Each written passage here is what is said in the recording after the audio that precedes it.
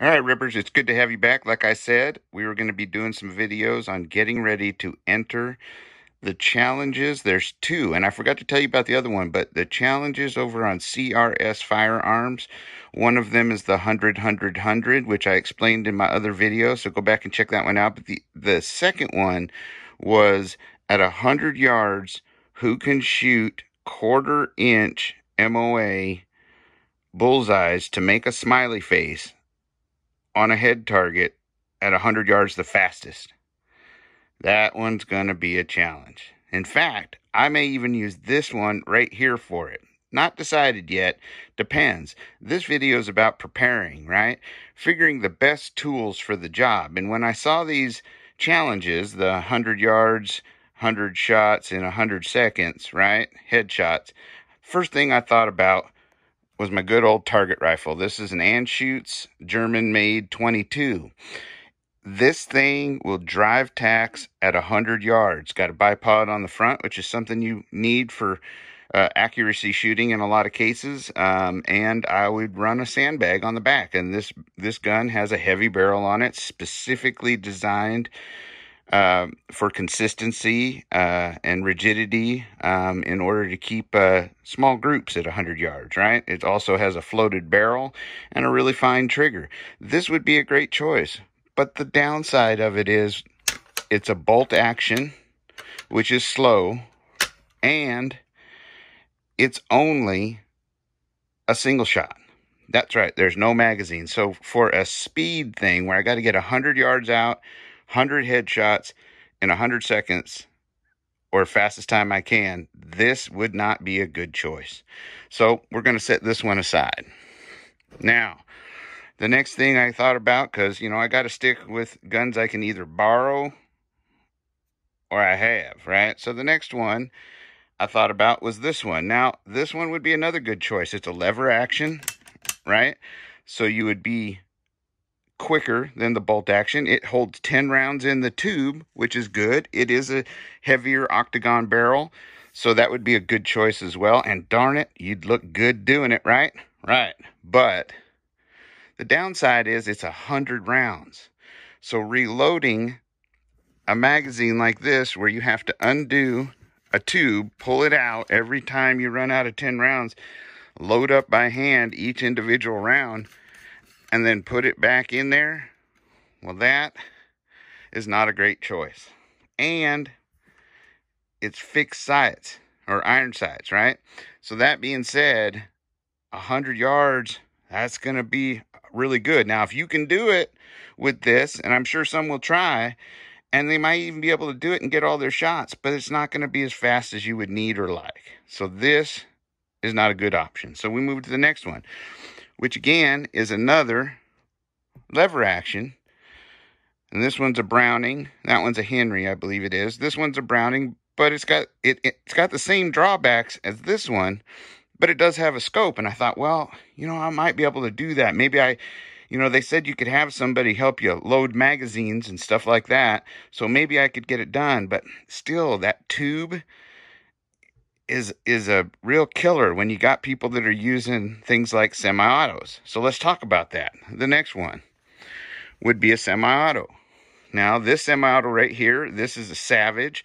It's a heavy barrel. And I could put a silencer on the end, too, to keep things quiet, right? That would help out, too, because the bang can slow you down if you're an inexperienced shooter or something like that. It does have a 10-round magazine, and it's semi-auto, right? So I just have to pull the trigger. I don't have to work any action. Now, the drawbacks to this one is that I would, one, have to go get 10 more magazines or 9 more magazines and have one extra as a spare in case you have misses or malfunctions. And then the trigger isn't quite as good. This is a fairly reliable gun, but not the most reliable. And this has a red dot on it, right?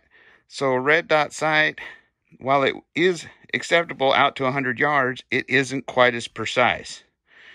So this has a lot of things going for it, though. It's got the bull barrel. It's got a floated barrel in it, so it should be nice and accurate. So it has some of what this has, and yet has more of what these have.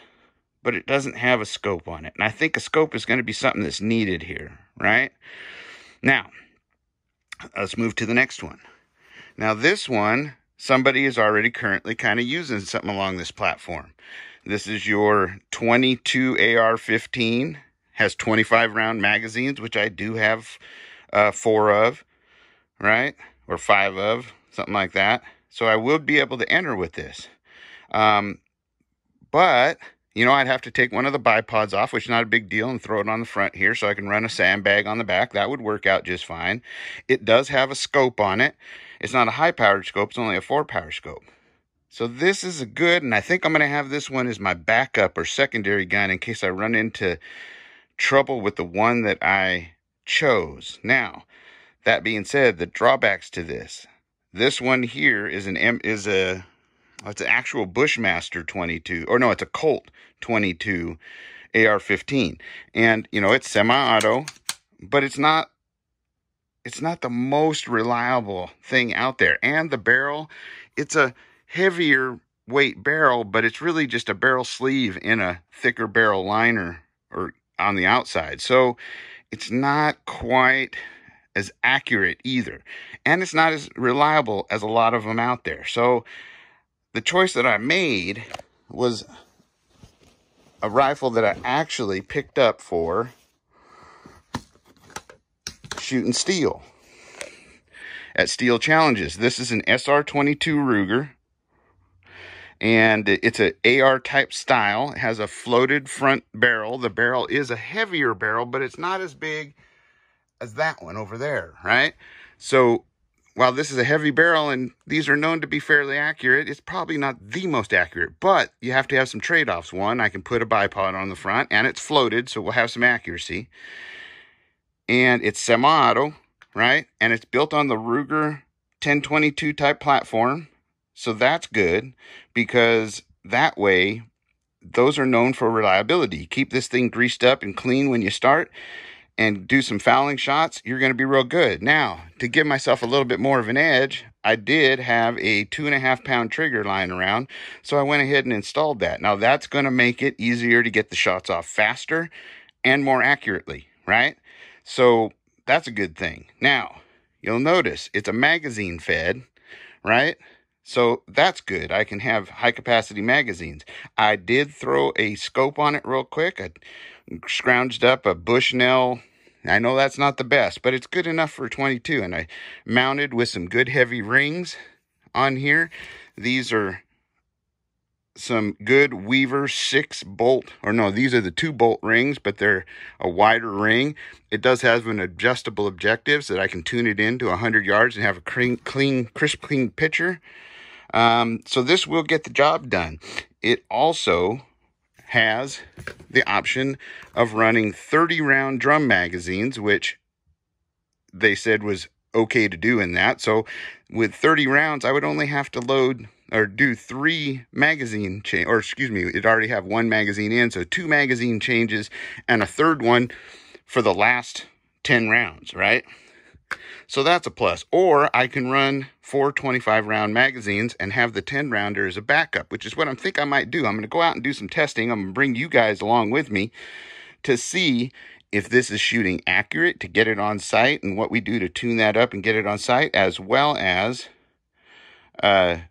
see how reliable the magazines are and decide which route I want to go. So I hope you guys enjoyed this. I hope this helped you not only make choices for competitions, but also think through and make choices for tool selections for anything that you do in the shooting sports, whether that's hunting, competition, self-defense, and other things like that.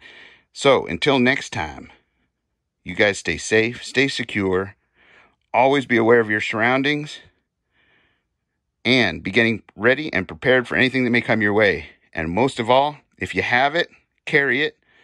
And if you carry it, shoot it. Practice, practice, practice. Till next time, adios.